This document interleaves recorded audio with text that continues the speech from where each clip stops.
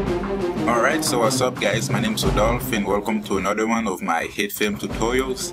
So a lot of people have been needing this, so we're gonna start talking about the particle engine. The particle engine is pretty much the biggest thing Hitfilm has going for it. It's the funnest thing I like to play around with, and I mean the possibilities of that thing is incredible. So of course for this tutorial I'm not gonna start with a bunch of advanced stuff. We're gonna start in the basics. So if you don't understand the particle engine or you don't understand it very well, then yeah, by the end of this tutorial you'll know some basic informations about it. And I don't know if I'm gonna make this a series. I think I'm gonna make this a series, probably like 1, 2 or 3 parts or something like that. So yeah, we're just gonna do a good overview of everything in the particle engine, and after this video you should be able to understand it a lot more and start doing your own effects and trying what works and what doesn't and experimenting a little bit. So anyways, let's start. So we have let's get a new composite shot. And the particle engine is found in 3D particle simulator. And then it's gonna ask me if I want to add a camera. Of course I do, because it's a 3D, so add a camera. And there it goes. So that's the particle engine, and pretty much that's all you see, just a bunch of little bubbles just going around, and it's not really looking much right now. So that's how it starts, and then you can customize it to get the look you want. So if you go to orbit right here, you can see that these particles are fully in 3D space, which is a great feature it's gonna make the effects what you make with this come out a lot more convincing. Let's go to controls, and I'm just gonna do a quick overview over everything. So for the layer properties, what you're mostly gonna need here is if you're parenting the layer to something, or if you're adding motion blur. If I click here, I add motion blur, and you see that these are all blurred out, which is because of they're moving, so they're a little blurred out. But the motion blur also slows down the performance of the computer, so it's always best to check it last and just work with everything without the motion blur. And then we have transform. In all these the layer property and the transform, it's mostly for, I would say, the 3D layer of the particle. Like, in a sense, it's not really affecting the particle itself. It's kind of hard to explain, but yeah, let me just show you. Like, you can still put down the opacity, or if you're moving the position around, but it's mostly the particles as a whole. For example, if I wanted to do like a smoke trail and like keyframe a point here and then keyframe another point here, I wouldn't be using the transform right here, because then it would just keep moving everything as a whole. So that's what the transform does. And if you want to scale or put it down, or if you want to rotate and things like that. So yeah, so let's go to material. And material, pretty much you're only gonna need this if you have lights in your video, and if you want light shadows and things like that. But since we don't have anything for this yet, I'll just not even worry about it for this video. In general, we have the preview. And what the preview will help you do, sometimes if you're using like many textures, it can actually make your computer slow down because of all the textures. So what the preview can do is just, it'll turn all your particles into these little dots, and it'll just play faster. So you'll still know where the particles are, but then it won't be the actual texture you're using. It'll just be those little dots. So since those bubbles aren't really doing anything to our performance, I just not do it. And the time shift is pretty much how I can explain it is, if you go to 0 right here and then you start playing, then you see the particles start coming out. Because the time shift at 0, that's when the particles start going and working, whatever. So let's say if I wanted to, at the start of the video, let's say you have a shot, and at the start of the shot the particles are already there, and you don't want to have them start over again. Let's say if I move the time shift to -4 seconds, that means it will start, okay, it's at -6 seconds right now. That means it will start 6 seconds before the 0 line. So at the 0 line right here, you can already see that they're already out there and doing their things. Same thing if I moved it forward with +2 seconds, and then you'll see it's not till 2 seconds that they start going. So So that's just a way to choose when do you want the particles to start. And let's just put that back to 0 seconds because I just want it to start at 0. Alright, and the emitters, go to emitter. And the reason that it says emitters and then emitter is because you can actually rename this. For example, if I say I'm gonna rename this tutorial, that's because you can actually have many emitters in one particle simulator. So that's why if I had another emitter, I could call it a different name. For example, for a preset I'm making that will be available soon for free to you guys, I'm having different elements. I'm having some rocks, some debris, some smoke, some dust wave. So I rename all these different things so I can know which is which and what I'm doing in all of them. So that's how you know. So then we have the shape, and for the shape right here, it says point, and what's this pretty much saying is that all the particles are coming out from one point. So you see it like this, is just that little point in the middle and all of them are coming out of it. And then we can switch it, like there's a circle, quad, sphere, and then cube. For example, if I do the circle, then let's open this up. You can actually see there's a circle right here. And if I go to 2 views, and then you're gonna see, you're not gonna really see it because this is like the front, but at the top, like the circle will be just a thin line right here. And you can actually move the circle, make it bigger to suit whatever the need you're doing. For example, if I go to radius and I make the radius bigger, so that's pretty much means all these particles are gonna be coming out from that circle. That's their origin point. Like at first it was just a point and all of them are coming out of the point, but then it's the circle. So you can also rotate it. For example, if I want to rotate it and make it that the particles are coming out vertically, all I have to do is rotate the x-axis to about 90 degrees, and then you will see like the particles will just be coming out of it sideways. And if I go to the top view again, now you'll be able to see it because that's how it's coming. So yeah, and like I always say, experiment with different stuff, like try them yourselves. I mean, most of these things I'm teaching you guys is because I had some time and just tried stuff with the program. So let's go ahead and yeah, let's refresh it. Yeah, let's just go back to being the point. And of course, like I said, there's many different things depending on what you're doing. And also we have the trajectory. And right now it's at random, which pretty much means it'll just be random. Everything is just gonna go out like blah, you know, it's just going. So we can actually change that. If I want it to be a cone, the cone will pretty much be just going in one direction like this.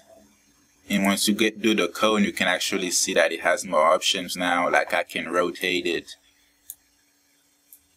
get it if I want it at this angle, like a volcano type thing. It's just going up like this. So yeah, let's just reset it. And then you have disk, which almost everything come out in like a disk manner. Like if I go to the top view, let me just switch it right here, top view. And then you'll be able to see that they're just coming out kind of flat, not like the crazy random. And let me go back to active camera. And then right here, you see that we have explode and implode, and that's not working because we're using a point. But if we're using like a circle or something like that, then explode would work, and so much means these particles just explode out. So that's always good if you working on some sort of explosion or whatever effect you're working on. So yeah, let's just keep it at point, and then yeah, let's keep it at random. And then at random, you see the seed, like you saw in my muzzle flash tutorial.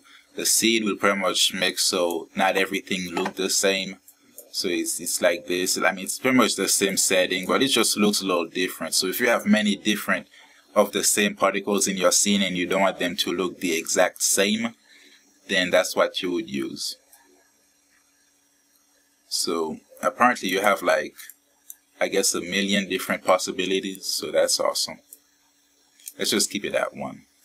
Then you have the general, and then it's again active if you want it active, and if you don't want it active. It's pretty simple.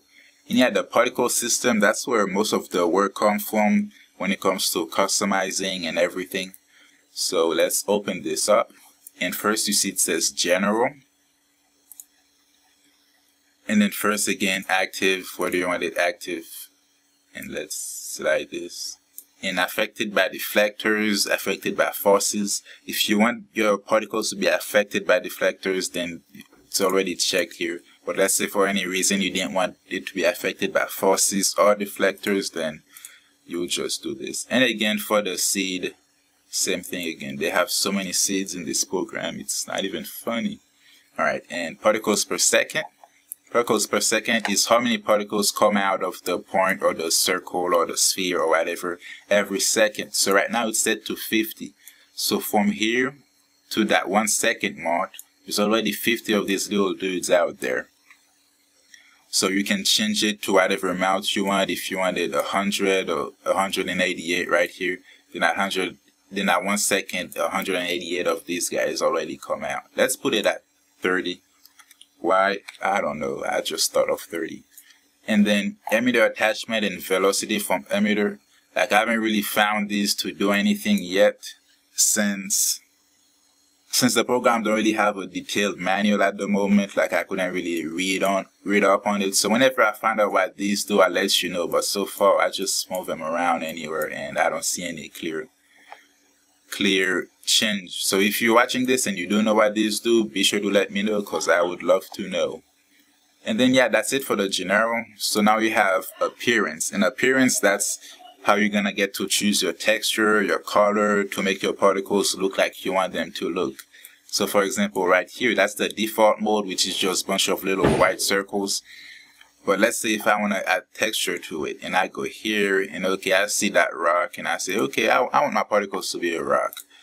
So then you will see it's just these change now to rocks. And I mean, this doesn't look very convincing effect yet, but of course you do some work on it and things like that. So yeah, and also a good tip is whenever you're doing particles, like if let's say I'm doing like a concrete explosion, like a video I did, like never just use one rock, because then it's not gonna work. And well, it's gonna work, but it's just every rock gonna look the same. And variation when it comes to blending effects with live action is always good. So for something like this, I'd actually get more asphalt pictures.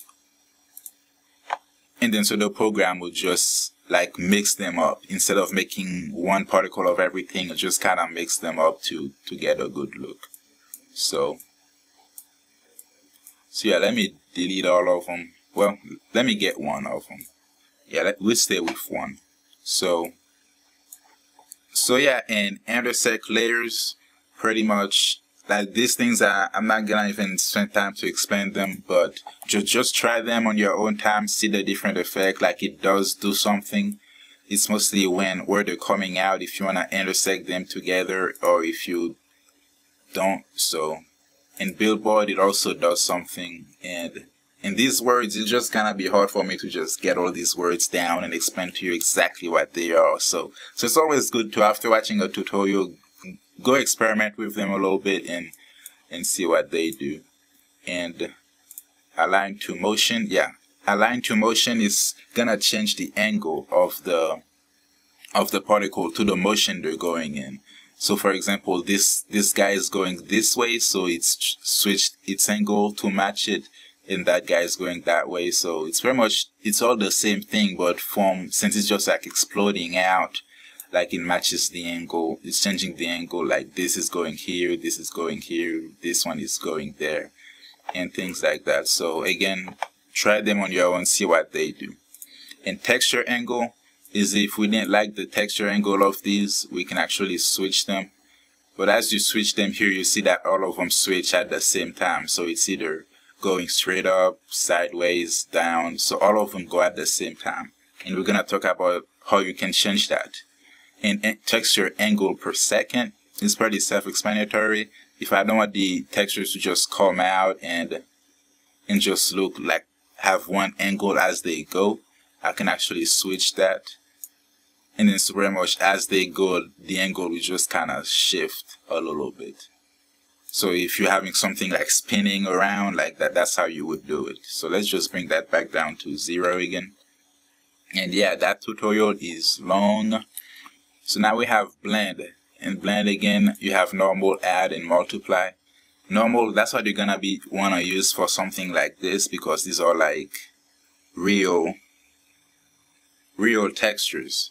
But you could also choose add or multiply, which won't even work in normal backgrounds. And then birth color is pretty much this color right here. If you put texture color, it'll shift a little bit, and that's the color of the actual texture that I used for this. But birth color is this right here. So it's white, so it's not gonna be fully white, but it has the white tint to it. So if I switched it to like a green tint, you'd see that switch to a green tint. So that's always good. If you wanna use the texture color, you can, but if you wanna do your own colors, then you can also. Let's take that to white. And then the alpha source and birth alpha, same thing again. If the alpha of the particle, like that has no alpha because that's transparent. But also you could change that if you, for example, if you want your alpha to be a little transparent, then you would do that here. So let's just keep it at birth alpha since we're not gonna do much to it anyways. So yeah, I'm gonna stop this right here, and be sure to come back for part 2 where you will learn even more stuff. So thanks for watching, and remember, if you like this tutorial, subscribe. And I have a lot of cool stuff coming. Like I said earlier, I'm working on some presets that I'll be giving out to you guys as we do tutorials. So yeah, thank you and have a nice day.